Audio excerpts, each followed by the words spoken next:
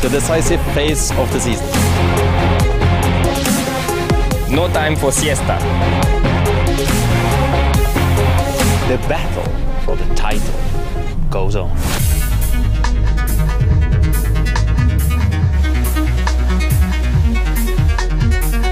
I'm looking forward to the event. This is Catalonia. It's a really nice rally. First day on gravel, then 2 days on tarmac. Coming into Rally Spain with championship is more or less sealed. It's quite safe in third place. So yeah, I can just put my shoulders a little bit down and just drive for joy. I have the lead, I have a good position. I mean, I don't need to win absolutely to be champion, so of course not, I don't have any pressure. I am the current world champion and nothing really bad can happen, you know, so no, I much prefer to be 27 points ahead.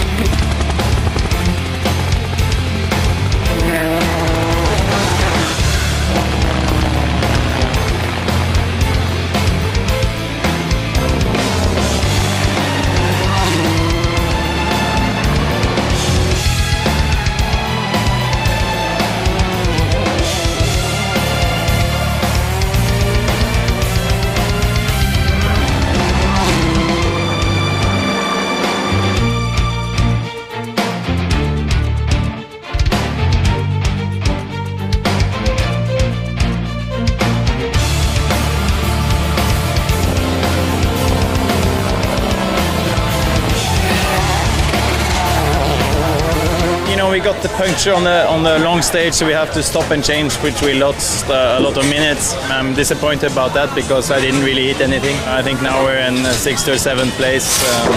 There is 16 seconds up to Neville, which we will give it a go tomorrow and see if we can catch a little bit. 120 bidons midi, 250 arrivés.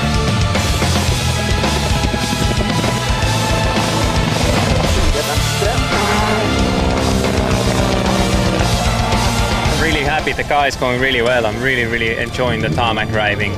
But same time I'm annoyed that I didn't find the speed on the gravel, so this is what annoys me on it now, but okay, maybe I was concentrating so much for this tarmac driving that I have forgot how to drive on gravel.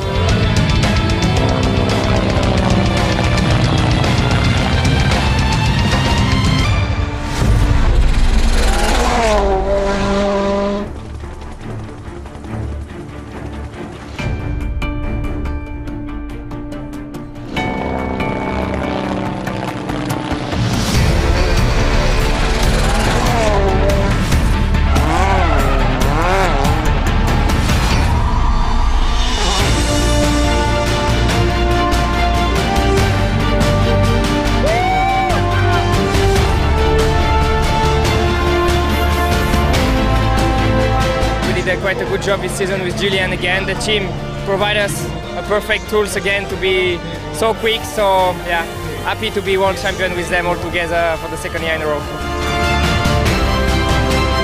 He had his ups and downs this year. He had to fight hard. The title didn't come easy to him, but the performance he's shown here in Spain was absolutely extraordinary and was really worthwhile for a world champion.